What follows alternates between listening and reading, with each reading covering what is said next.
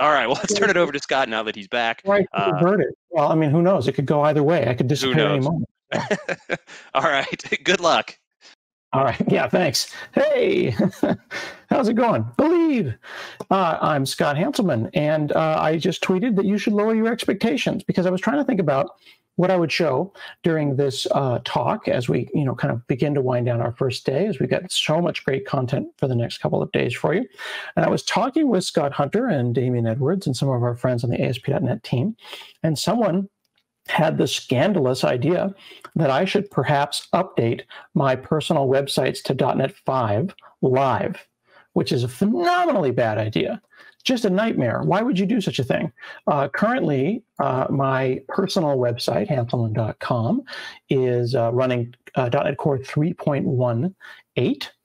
And then if I visit, actually that was Hansel Minutes, pardon me, my podcast. And then hanselman.com is running 3.1.10. These are what are called LTS releases, long-term support. And if you go over to .NET, the .NET website, and you hit download, you can see that you've got .NET 5. It's out. It's fantastic. It's our recommended version. It's the one we're excited about. But if you're a little more conservative, you might want to click on LTS. And what does LTS mean? That is long-term support, right? So that's an extended support period. If you're planning on staying on a version of .NET for a long time, years. The next version of .NET 6 will be an LTS release, and we're going to alternate current and LTS. So we know that I'm currently running an LTS version, but I was thinking, how hard would it be? Is it a big deal? Could I potentially break something? And even worse, what if I were so stupid to actually try it on 2 different websites in production? Why not, right? Like, what could go wrong? It's not like anyone visits these websites. Cool. So there's my personal website, and then there's hanselminutes.com. Now, I want to point out that on my podcast, not only do we have the version of .NET Core that we're running, we also have this lovely thing that Damian Edwards helped me put together, which was the build. So I can actually click on that and go and see the build on my CI/CD, continuous integration, continuous deployment system, as well as the git commit for that particular thing. So this is a nice little touch. Of course, it's a small website, small personal website, but what a joy to be able to see the actual commit and build so that I can go and click on those, right, and get there. You might want to do this on your site, maybe when you're logged in as administrator, perhaps. Now, if you go to my website and click on those, you're going to find that you can't see anything because those are private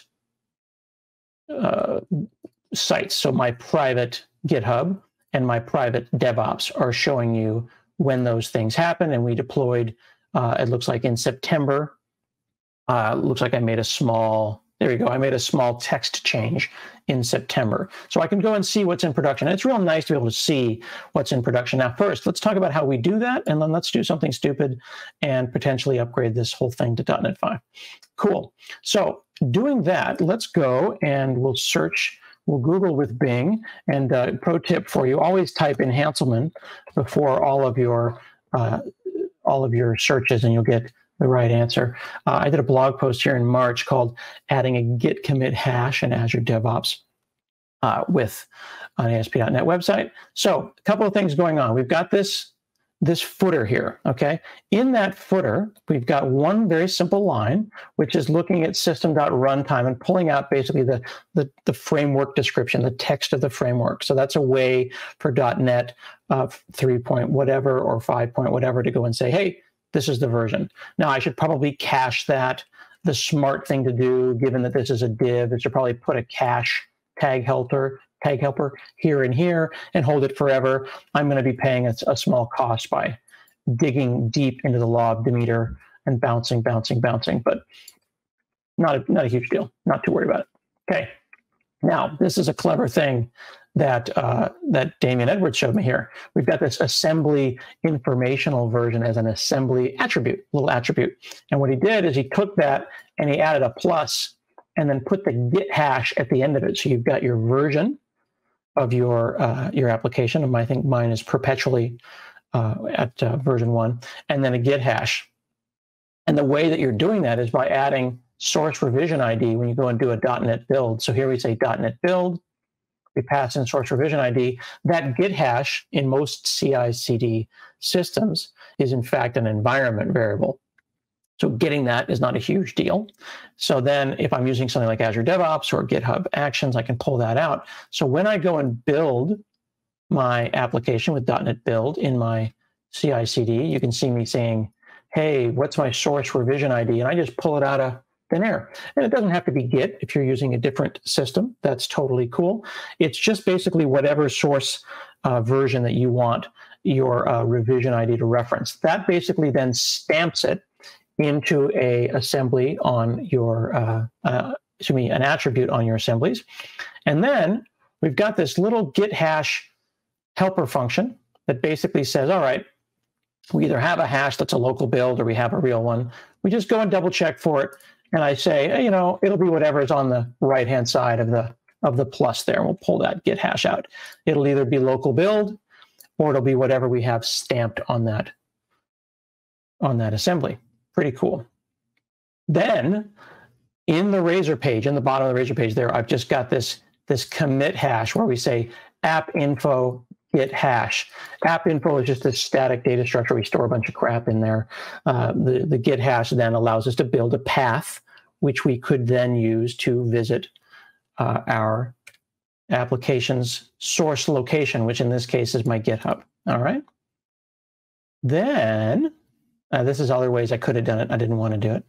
Blah, blah, blah. Then this was a little bit of a hack, and I feel kind of weird about this, but we've gone back and forth. For more details on the build info, just make a little JSON file.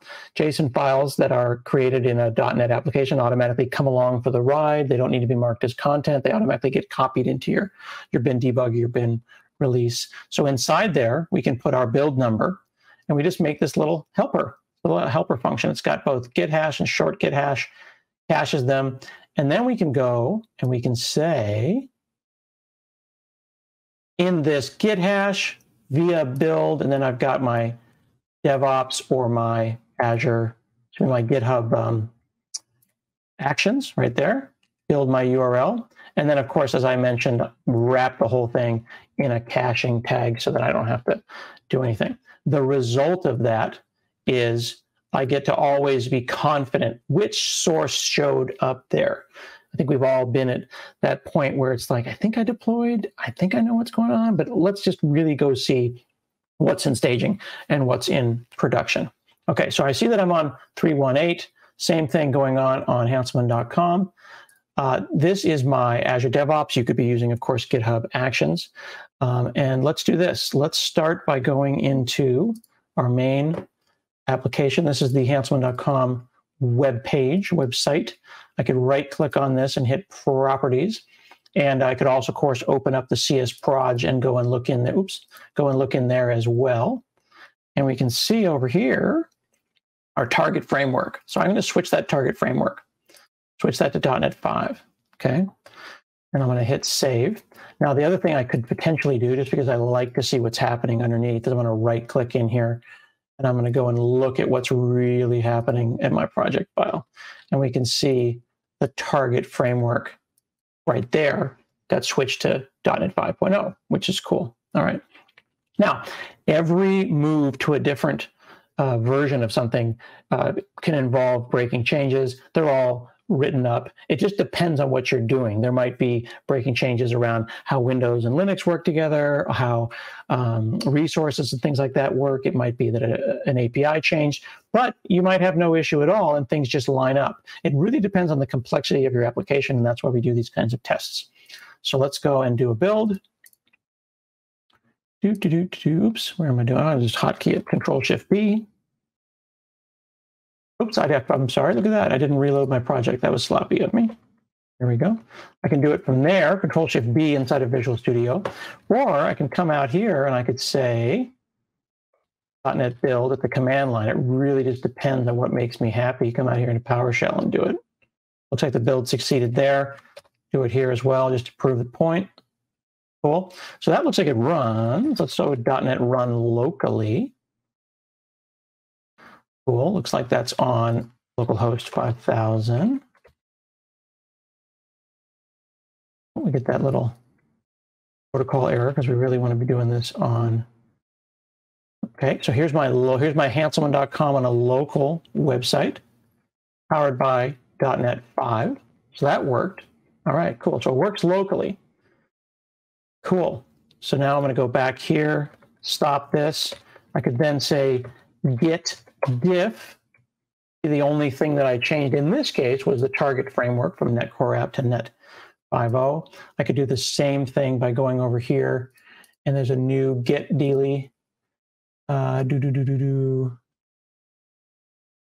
View history. Yeah, see, I can go in here, and then let's try to compare this git compare from inside of Visual Studio with the new git stuff, which is lovely. If I click the right thing. And it looks like, yep, same thing. .NET Core App 5.0. I actually have my diff tool set to Visual Studio Code, which is kind of ironic, but you get the idea. Okay, cool. So now, if I push this up to GitHub, it will start building, but will it just work? Will it just work? Well, there's a couple of things to think about. It won't just work because first, the pipeline isn't set up for .NET 5. I need to have the SDK, the .NET 5 SDK, running in Azure DevOps or running in GitHub Actions. That's thing number one, because remember, it's going to leave my machine and go up there. It needs to be able to build up there. I'm not actually building here and sending it up there. And then the next thing I need to think about is the Azure website that I'm about to go to ready for it? So let's talk about those two different things. In Azure over here, we'll go and put in Hanselman, and I'll go look at my app service.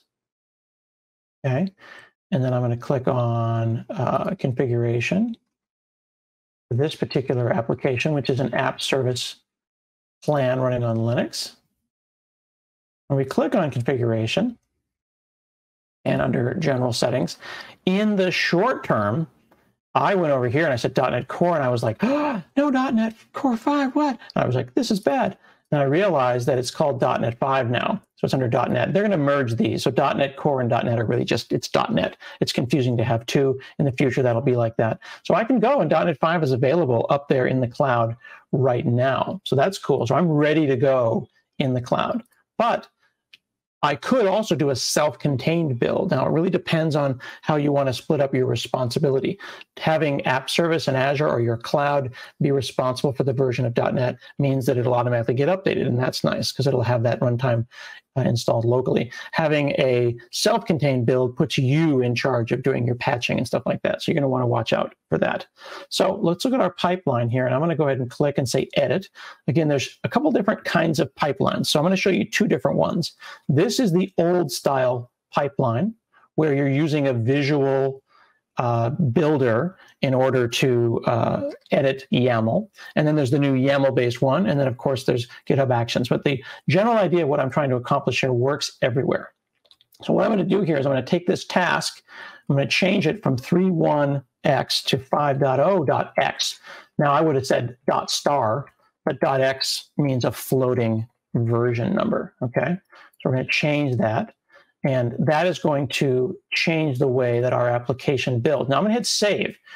I'm going to say updating to .NET 5. Now I'm not going to say save and queue because I haven't yet pushed into the cloud. I don't want this pipeline to run yet. Okay. Now we're going to go back over here and I'm going to say git add and git commit updating to .NET 5. Please work. Okay. Git push.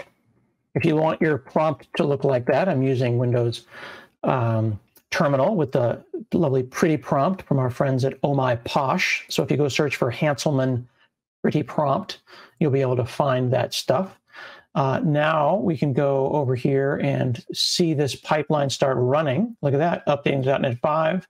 Let's click on it, click on it, click on it. And look at our agent. So I'm doing the free stuff. So we'll see if this agent spins up because I don't want to pay for anything, right? This is all using the free abilities that we have in Azure DevOps. Of course, you could use the free stuff in GitHub Actions as well. It's getting the .NET task here, right? That's the task called use.NET. That's the task that I passed my version number into. It's going to go and get that. It's going to go and get the .NET Core CLI. Cool. The task for the CLI, rather. And once it does that, look, here's my .NET Core SDK. Oh, here we go. It's going to check out my code first. Okay, cool. Checking out my code. Blah, blah, blah. Do. Passing time. Okay, now, if I got this right, it's going to go and find .NET 5 not in the cache, detecting OS platform, and now it's downloading the version of .NET 5 that it needs. Okay, and then I added this one here. I added .NET version just so I could actually see it call .NET -- version. So by putting it 5.0.x, I'm causing my CI/CD tool to go and build this stuff.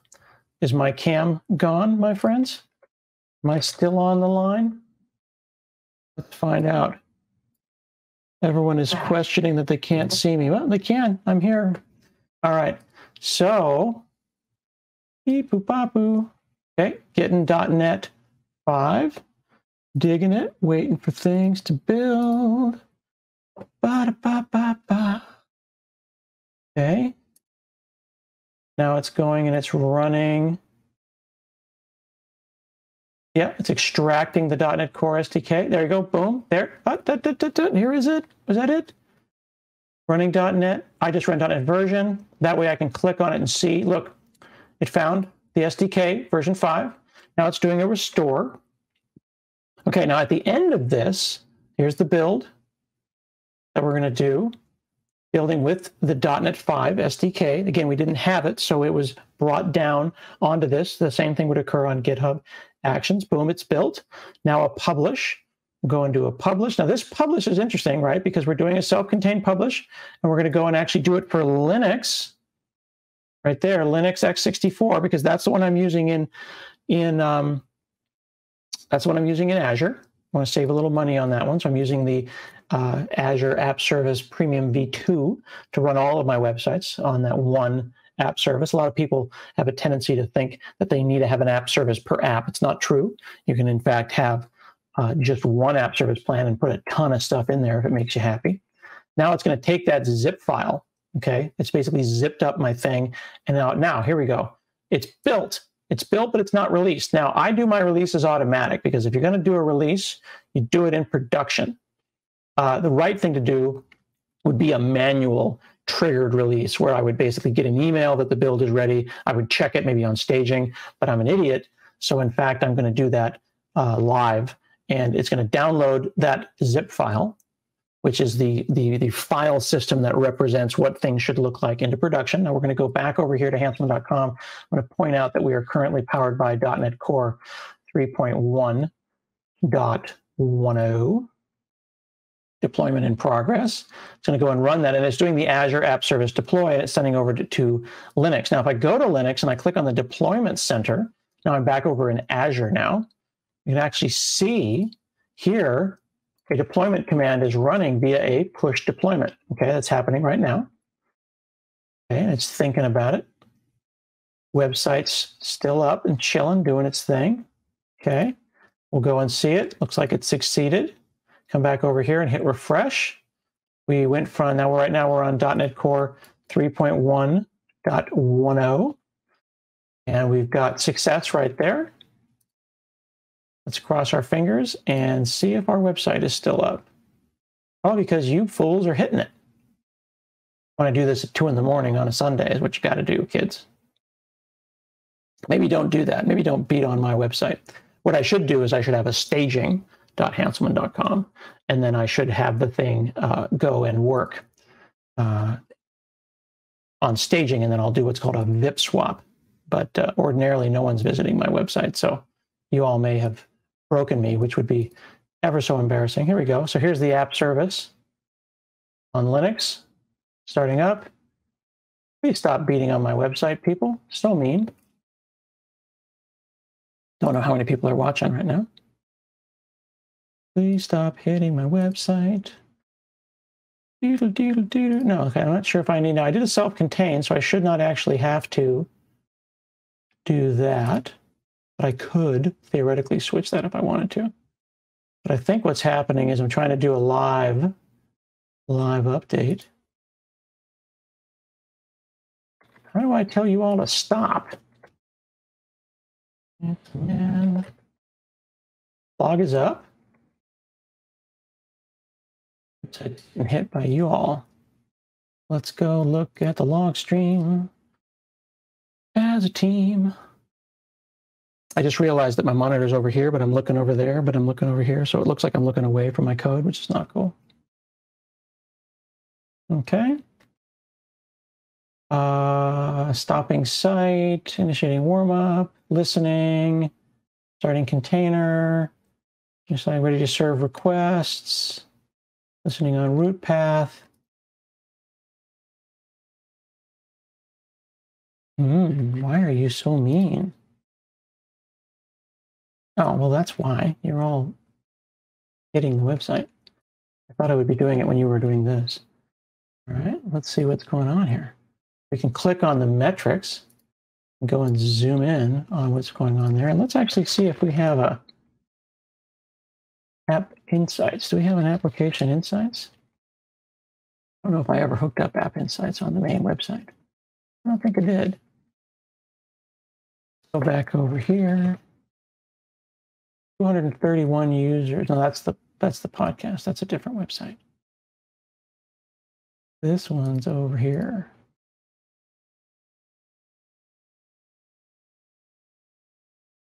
I'm going to do this. Oh, here we go.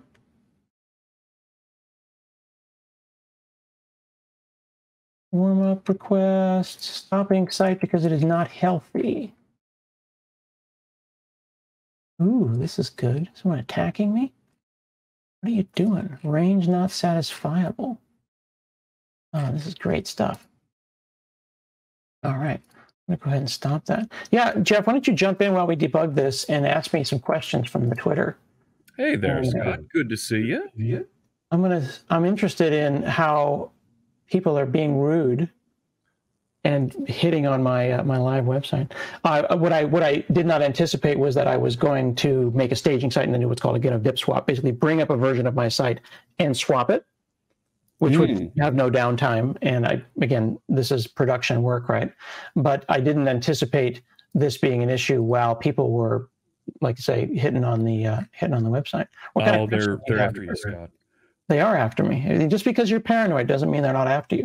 Absolutely. Do you mind if I bring up the tag board so we can look at the question? I would love nothing more, sir. Fantastic. It's like we've done this before. Absolutely. There we go. So there's a bunch here that are asking kind of the meta questions. How's Scott Hanselman doing that? For example, Mark Davis asks, hey, what tool are the presenters using for the zoom, the red box, and the arrow awesomeness? Right now, I am using Zoom It, one word, from sysinternals. And I'm pressing, if you want to switch back to my screen, I am pressing Control-1. Here we go. And bring me up, pressing Control-1. Once I do that, it freezes the screen and zooms in. I can then draw, or I can hold Control and Shift, drag away to point an arrow, or I can hit Control and Alt to draw a square. And then once you kind of get your head around that, you can go and do stuff like this very comfortably. And it becomes quite nice. And then you can do things like green, blue, or yellow. Yeah, once you... The only difference between Control-1 and Control-4, Control-4 is actually live, taking a screenshot and allowing me to move, and there's some issues there. You can see the double mouse situation right there. But for the most part, it works very nicely. There we go. Once you get used to those tools, you're going to be juggling, moving through here like Steve Karnacki pointing at the map. You know it, brother. You know it. And I don't actually have a touchscreen, but I could do a lot with this. Yeah. Okay. What else you got? Yeah, let me head back over to my screen. And we'll click away from this one. Hey, what tool did you use to blur the subscription IDs in the Azure portal during the live demo? Asks Jacob Bundgard. So I am currently blurring live my Azure subscription IDs and my email address and different stuff like that. And that is with a tool called Azure Mask that Brian Clark has. It's not in the Chrome store, but you can find it on Brian Clark's GitHub account. And then you basically have to enable developer extensions and then load it unpacked. And then I got a little help from Shane Boyer, who allowed me to add my own GUID for my subscription ID, and actually went and fixed that as well. He's got a few updates. It's no longer called Azure Mask. I've seen it called AZ Mask, and you'll find it for the various browsers. Is it in? Did he actually get it in the thing? And I was looking at old code then. Yeah. I believe he's got it updated now out there.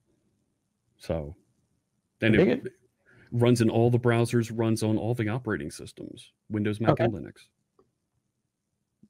Really cool stuff. Let's see if we have another question here we can go to. Let's see here. The main thing is just change the version of your app to .NET 5, but what about upgrades to your NuGet packages? Great point. The IoT Maestro.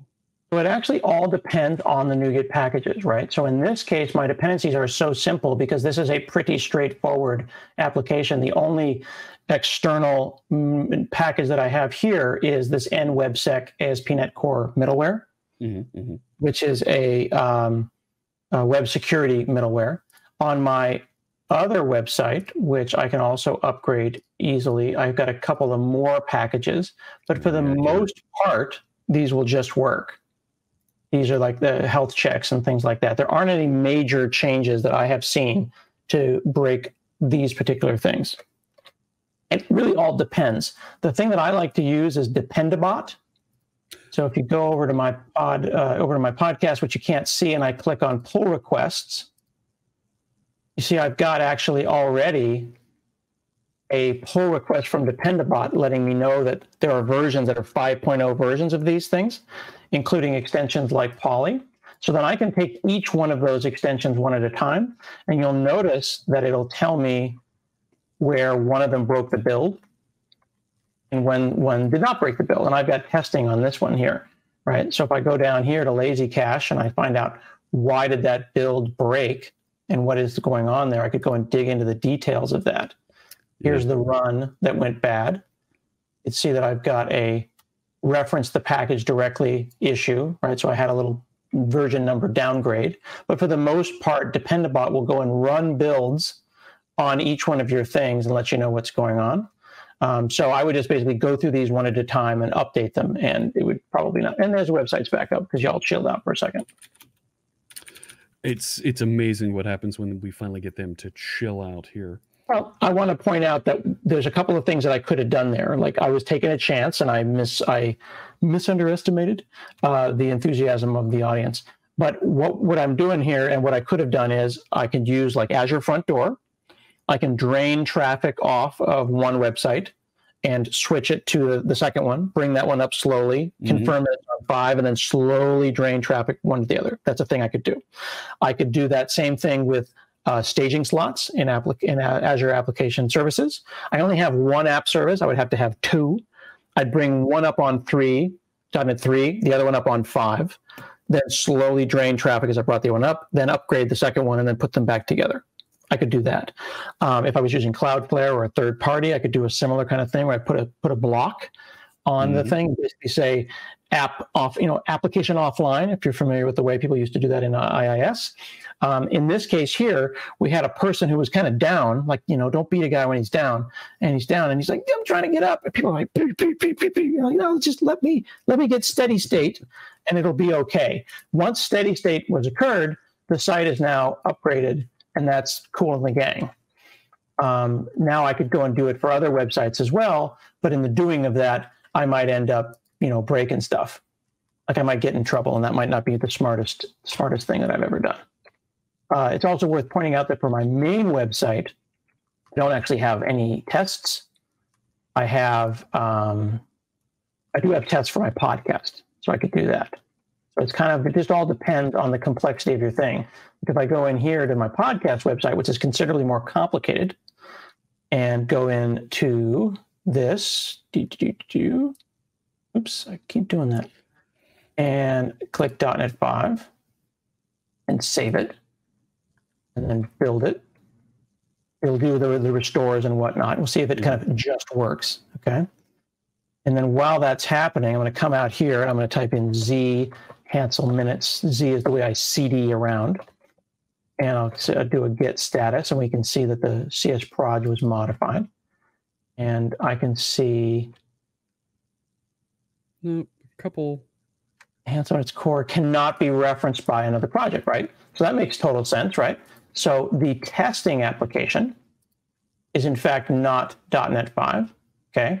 So we're going to want to fix that because I've got a more complicated thing. The testing app is a .NET 3 referencing a .NET 5 application. So I'm going to go and update that as well.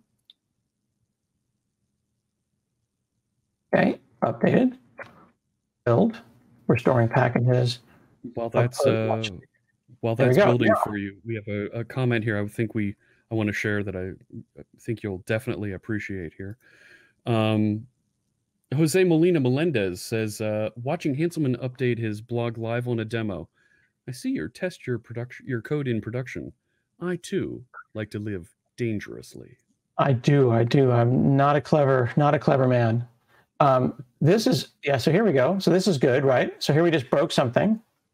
So here I'm doing testing, and it looks like my Selenium remote driver failed, right? So that would be a thing I would need to go and update. And then there are global tools like .NET Outdated. So if I go and search for Hanselman .NET Outdated, there's a wonderful, wonderful global tool. I could go and make sure that is installed. Okay, so, already installed. And I think there's two interesting things that you jump through right there. You're sure that the test builds now. You have legit test failures happening. You've crossed over to that next step. What I know right now from just watching that failure, I can do it again. I just go and say test.ps1 is it is trying to fire up Selenium, which is going to then allocate a browser, and it could not get a hold of that. Now, it could be because I boogered up my Chrome or something like that. It looks like it's unable to talk to Selenium. Now, I have an alternate way to test because I have multiple ways to test. I could use Docker for my tests, and I've actually got a test system that runs in Docker headless.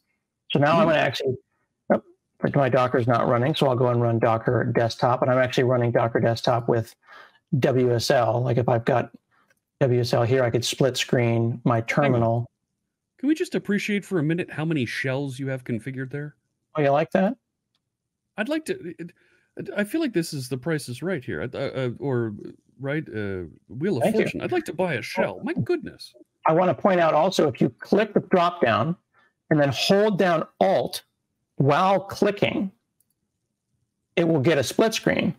And I want to also call attention to, I put graphics in the corner so you can tell what shell that I'm in. Mm-hmm.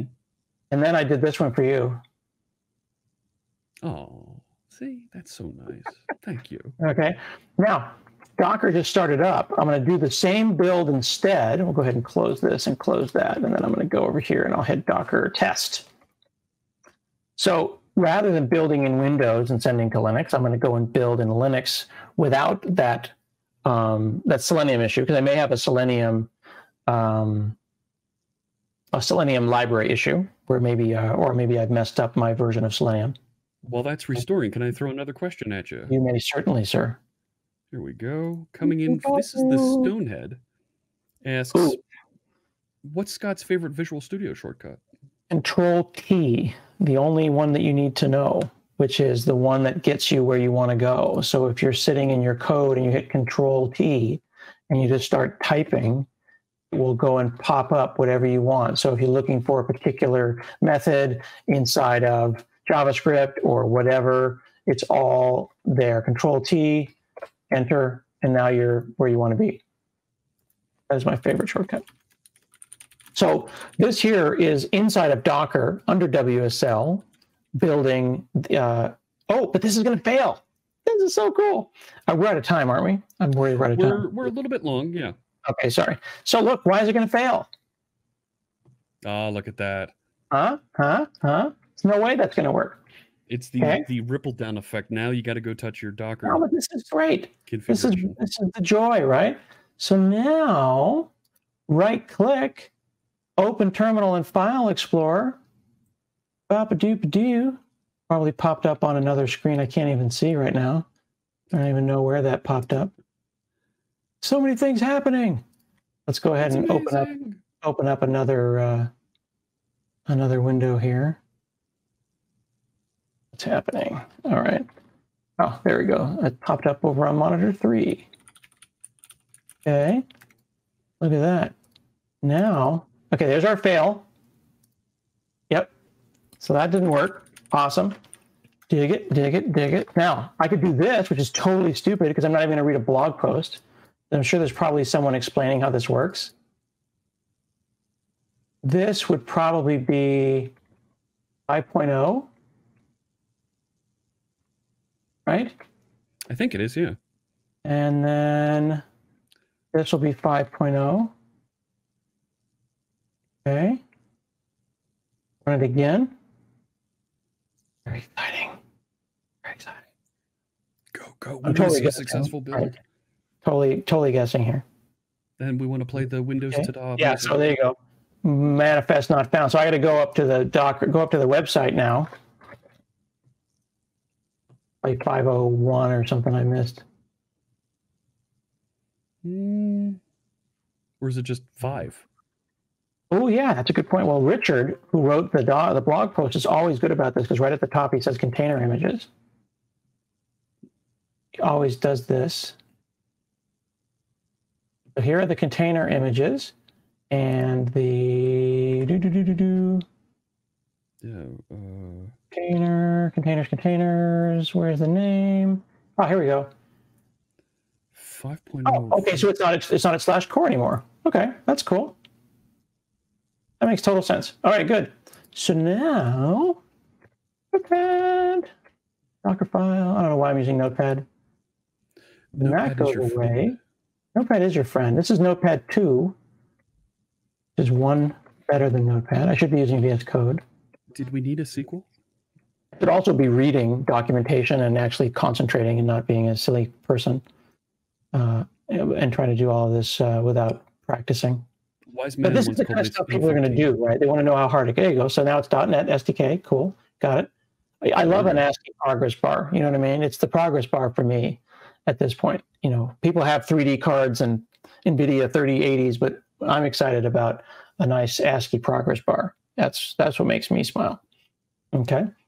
Now I know that this works though, because what I can actually do simultaneous to this is I'm going to go over here while that's building inside of the container on the left. On the right-hand side, just to prove that I know the website will probably build, and I just need to spend some time working on my other stuff, is I'll just go and say .NET Run for the podcast site itself, which we have upgraded already. We just haven't got our linkages working. There we go. So that's on 5001, HTTP, localhost, 5001, oops, HTTPS. Beep-boop-bop-boo. Loading up the podcast site. All right. Okay, so there you go. So the site works. Yeah. Okay. Local build, see? Told you. Nice. Yeah. Nice. So now that works. So I've proven that. Well, run. I mean, I'm sure there could be something subtle or weird, right? But, you know, you get the idea. Now, this is interesting because, of course, you know, this is a multi-stage Docker build file. And, of course, it's going to take a while the first time that it's doing that. The very first time in this case, it's doing a .NET restore. So if we go and look at the task manager, we're going to see a bunch of downloads from NuGet and whatnot beaten on the network. Looks like it's bringing out, it's done already, right? So now we're going to go and copy that in, and that will run those tests. And I would propose that I'm going to learn, and I'll blog about this tonight. That's probably just I need to update my Selenium stuff using, oh, by the way, I think I showed you that .NET Outdated, which is one of my favorite global tools. Have you played with that much? No, I haven't. See, right, it feels like that's the other side of Dependabot. They both do the same thing. There's a lot of great tools. .NET Outdated is just one of them. I just kind of like the way it looks. There's 3 or 4 examples of what these look like, right? I also want to point out it's getting mad about analyzing my dependencies. That's because I have some local NuGet servers and some servers that, of course, go and do this up in at work, internal NuGets, so it's not able to find all of those. Yeah. There you go. So now look, it's running my unit tests. And look, there you go. It passed 19 of my unit tests except for the 4 that use Selenium. So now I've confirmed that my issue is going to be the Selenium driver, which was alpha anyway when I started getting it. And then I'll go and I'll test whether or not I want to upgrade these different things. But even if you're using .NET 5, you can still reference older assemblies. And as we can see, for the most part, works just fine. Yeah. Anyway, I could go on forever. I'm taking up your time. I was going to say, we need to get roll over. We're about to have our attendee party, our code party. Ooh. That we're going to jump into here. I will put you on the iPad and take you to dinner. Oh my gosh, I'm flattered. Can having a nice what are we having for dinner? Surf and turf, chicken nuggets from or Chipotle. What's going on? I think it's Blue Apron tonight, which is our little meal kit that they sent us. There you go. All right, so that one is still on 5. I'm going to update that when no one's looking tonight. I'm not going to take another chance and update another live website. People are doing their thing, but I'm going to call that a successful presentation today. Yeah. You made it to 5. You just got to deploy. Yep. And I do want to fix those tests because I see them working in Docker, but I want to make sure that I need to figure out why those Selenium ones are not lined up. But yeah, it wasn't a huge deal. You saw that it was already ready in Azure App Service, and it was not a challenging upgrade at all. But of course, you could stay on LTS as well. So I'm just feeling pretty good about .NET generally. And I'll wrap up by saying you know that I stream a lot here on Twitch. And the updates that I've done to my projects to .NET 5 have all been very smooth from 3.1. Yep, 100%. So right now, I'm going to leave you with one final tip where I'm going to say WSL shutdown. That's going to reclaim my memory that was used up by WSL and Docker because I'm not going to be using them for a while. And I'm back to a normal amount of memory, and I can see that my WSL instances are shut down as well. Cool. Thank you for your time, sir. All righty. Thanks so much, Scott. We really appreciate you joining us. All right. All righty. We will catch you later. I'm going to bump you out. Take care.